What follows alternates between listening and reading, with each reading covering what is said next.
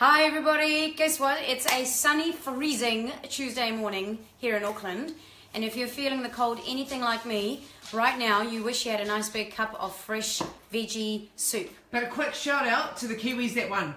Yeah, go the Kiwis! That America's Cup is coming back our way, so we're all going to be out there with our Red Sox in a few years' time. We don't even know when, right? But anyway, today it is freezing. It is a beautiful sunny day out there, well, mostly, but it is really cold. And I don't know about you, but I really like a nice warm soup full of all the stuff that we need for our body on a day like today. But I'm also really lazy and I can't stand by a pot and cook and then smash it up and then push it. It's just too much. So today, this is us. We're gonna just do quick live feed about a soup maker. Now I know you've got pots and I know you've got a stove, but today is about this dude and why we spent, wait for the price tag, $219 on a soup maker. That's what we're in. So if that's interesting for you guys and you want to know if it's worth investing $219, stay tuned. Otherwise this might not suit you today, but you're going to share a recipe, aren't you? Yeah, so I'm going to show you guys a quick recipe on how you can use this guy. He's really easy to use. So I'm just going to go through the initial cook thing and then we might just log off and I'll come back on and show you turning it on, okay? So who's going to benefit and why should they buy this? This is an awesome little gadget for busy mums, full-time workers. Can you please pop that in the comments? Meta, can you do me a favour and just put this is great for busy mums? Busy mums, full-timers, you know, you're working full-time hours and you don't have time to necessarily cook every night. Single men, this is great for you guys because you don't want to cook and you just want an easy meal and it's done when you get home. Well, this is your wife, all in one glass and metal thing. She'll cook for you, you don't have to do anything. And mate, that's not even high maintenance. Yeah. For those of you who maybe live on your own and you just don't really like cooking big meals that only you're going to eat, this could be great because you can cook like 3 or 4 days worth of soup in one go.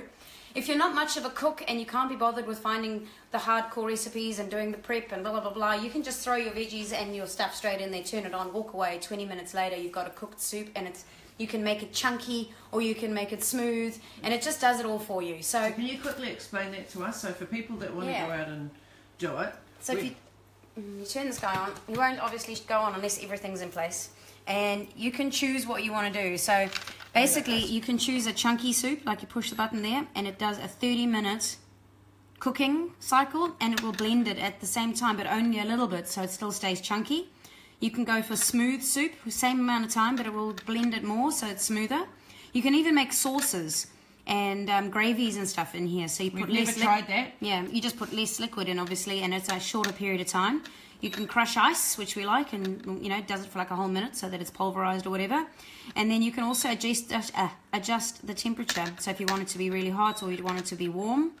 And then the cool thing is if you don't think 30 minutes is enough time or it's too long, you can adjust the time here.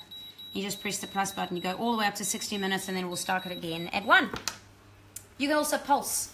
So if you only just want to put something in there and then make it more blended, you just hold the pulse button down over there and it'll just grind it down until it's smooth. So, and you just press go and it's done. So fast, so easy, you don't have to do anything. Can you, so if you made it now, so you have to be home to use it? You need to be home to turn it on. So what we would quite often do, we'll come home from work, especially if it's in the evening, we'll come home from work, we've just done class, I'll take all the veggies, I'll throw them in, I'll throw in the liquid, I'll turn it on, we'll go downstairs, we'll have a shower. While you're getting dressed after your shower, you hear this thing going, that's when it's like totally blending everything up. And you'll walk upstairs after 20-30 minutes, depending on the timer. I usually go 30 minutes. And you've got cooked soup. You just pour it in a bowl, soup's up. So easy. It's worth $220 to me because I'm not going to slave over pots making a soup for half an hour to an hour. So how much are they normally? This one, I think it was like normally $350, it was $349, so it was on sale at Farmers for $220. So we jumped on it because the last one we had died. What I suggest is don't kale it. If you're going to chuck kale in there, you've got to chop it into small bits because the kale got wrapped around the bladey thing at the bottom and it totally blew the engine out or something. So kale in long strips is not good in a soup maker, but everything else we've used so far has been awesome.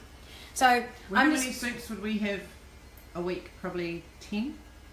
Oh, we eat soup almost every day now in winter. Yeah. We have soup, if not for lunch, we might have it for dinner, and we just swap it around. It makes quite a lot, like you get almost 2 litres of soup. Nice. So if you're, for 2 of us, like for a family, that's probably 1 meal, to be honest, 1 meal. But if it's 2 of you, you can we get at least 3 each out of one of these. So why would people purchase that? Because that could be over budget for a lot of families out there. Yeah. Why would people buy that instead of just using the stovetop and cooking it? I just think it's ease. For me, it's ease of use. Yep. If you don't have, if I don't have pots, really, I've got frying pans and stuff, so I don't have big pots to be able to do it. Yeah, and the burning. The burning. So I would for us, never it's burn. convenience. Yeah, this you can't burn it. It's just easy. It knows exactly what to do and it does it for you. So here, if I walk away and have a shower while I'm cooking a soup, I'm going to burn the thing. So can you just chuck your vegetables into that? Yeah. So, okay, this is as an example. We're just going to show what what our soup is for today, because we've got a meeting at I think 1 o'clock today. So we just need to quickly come home, have a quick feed. Right, we're in and out most days. So we're going to make spinach. What's in this one? Bok choy. Leek. Leek. Baby spinach leaves as well. Baby spinach is going. Oh, he's not going off. So he's for my shakes and my soup today. And we usually chuck in, like, these are easy. You just put in a broccoli slaw. It fills up with more veggies. So that's got broccoli, antioxidants. I don't know what's in there. Broccoli, cabbage. And the other thing that we've added in for us, which a lot of people wouldn't, or they could, or they add more. Because we're on an LCHF diet, so that means our carb content's a lot lower. We have pumpkin, so we can either have butternut or pumpkin. So we're going to use half of that today and pop that in there, and that'll probably serve us for maybe the soup for this week, or do we use a whole one like that? How much pumpkin did we use? Well, this one, for a big soup, if we're going to do all of the stuff in there, we could probably put all that in, because that's only 1/4 of a pumpkin. So we've just chopped it up into small pieces, and that will last. So if you bought a whole pumpkin, that's like 4 soups. So this is 1/4. That want to keep it lower carb, they could just go less. Less, yeah. All right, so that's not going to spike our sugar level, so and it's not just major. got garlic and ginger and leek in there, and some onions as well. And then some of you might want potato and kumara, or just put whatever works for you, whatever your specific lifestyle is. So then what I do is I like to just pre-cook some of these veggies so that all the herbs and spices go in. Can you just explain what you got in there? I've got grated ginger and garlic in there with some coconut oil. So and then garlic, ginger, coconut oil. Hey Georgie! We're just going to quickly go through a recipe now, so for those of you that want to have a great soup recipe. And then the other thing I like to add in there is some mild curry. We don't like it very spicy, so if you like it spicy, you could chuck in like a normal curry, or you could put in chili flakes or something. But we put in some mild curry, so about 1.5 teaspoons. That was a tablespoon. Yep. There we go. And you just cook that up a little bit. So I'm just trying to get used to the stovey thing. Okay, so we're just going to mix that together. And then I put all these veggies in and just cook it for a little bit. It doesn't have to be fully cooked. So can you just go through what's in there? Turmeric? Grated turmeric. It's about a tablespoon of grated turmeric in there. Yeah, so and that's fresh turmeric? Yep. Some grated garlic. I put in there, crushed some garlic and chuck that in, 2 garlics. And about a tablespoon of mild curry powder and, I don't know, some oil, coconut oil. Just quickly then, because we're not going to worry about showing you guys everything, but those are... So bok choy's gone in there. Leek's gone in. Leeks. Oh, Medi's put on their single men. Well done, Medi. Yep. Single men, this is great. Then I'm going to chuck in these.